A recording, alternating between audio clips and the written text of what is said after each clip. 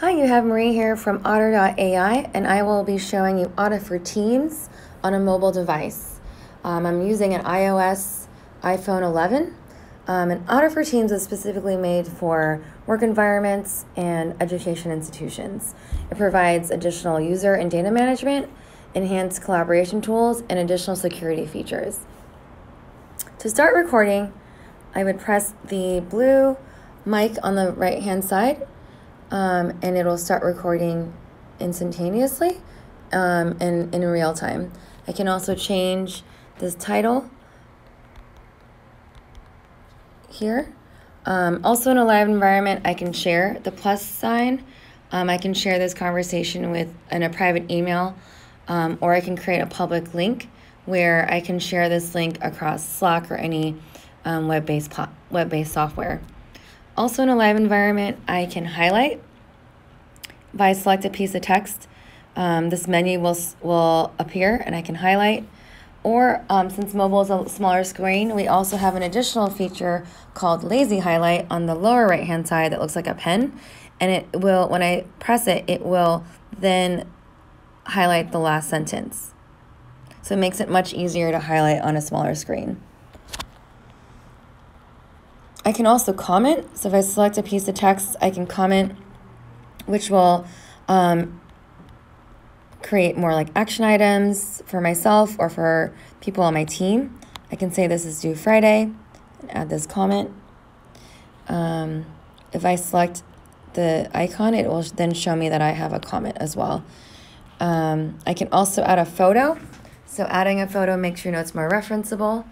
This works great for a classroom setting where you can take a picture of a whiteboard, or if you're in a meeting or a conference, you can take a picture of an agenda.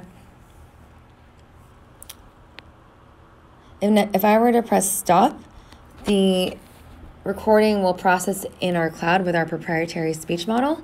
It will apply auto corrections and also speaker separate and speaker identify. So I'm going to go into an old conversation I recorded earlier today.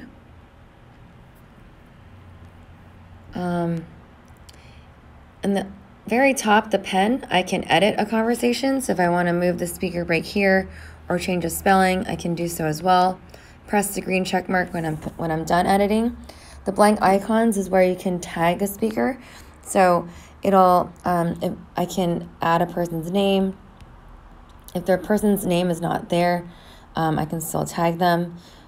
Basically, speaker tagging, the more you teach the AI, the more it learns.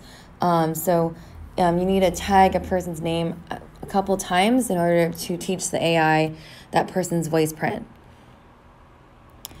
And in terms of highlighting, you can use highlights, the highlights that we did in the live environment as a meeting summary. So I can just review the highlights or the important moments of the lecture or conversation.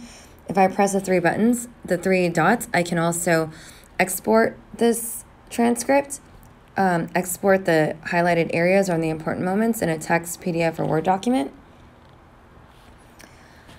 I can also share this transcript in a private email as well as a shared link, similar to the live environment setting.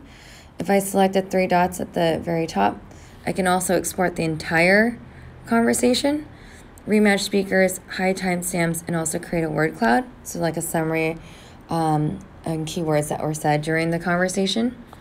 At the very top of the conversation, we have a summary AI that provides that automatically generates a summary of keywords or topics that are said throughout the conversation. If I click on, let's say, the word comment, it will then jump to that section of the conversation and highlight the word comment.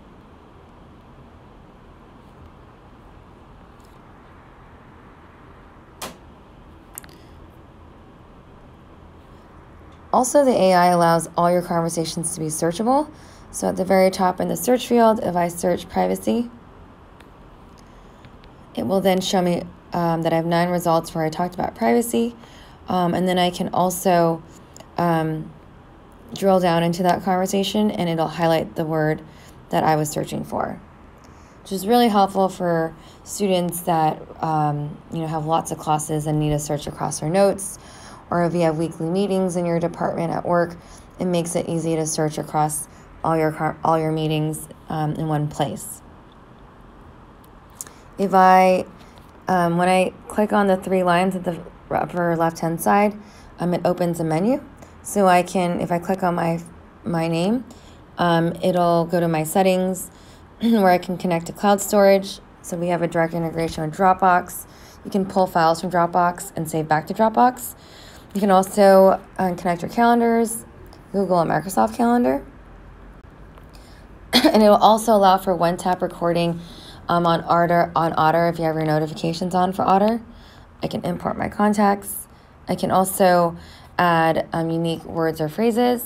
We've taught the AI a number of English dialects and also English spoken as a second language, so it does really well with transcribing accents, and our accuracy is leading in the industry. But for words that are not in the English dictionary, like acronyms or company names or people's names, you can also add them here. At the very bottom, it has an add where you can just cut and paste terms and phrases. Under team, you have 800 words that are shared amongst your team. And for personal dictionary, this is only associated with your login, and that's an additional 400 words and phrases. Under support, we also have tutorials on mobile. And then we also have an FAQ for any of the commonly asked questions. There's a video that will appear here that has a summary or introduction to Otter.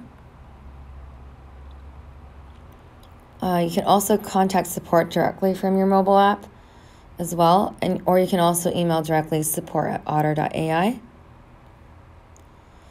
Then going into the platform, you have My Conversations. Those are the conversations I created, shared with me, or any conversations that were shared with me.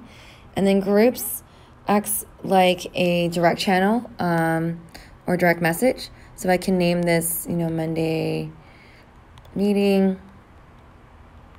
sales. I can create that. And any time that I record within this group, it will automatically share it to that same group of people. So that in this group, there's one other person. So when I record in this group, it'll automatically share with that person. Folders is for your personal organization. You can create a group or create a folder, whether it's a topic or a subject or department. All conversations or any conversation that you've created. And then you have your trash folder and then additional settings here.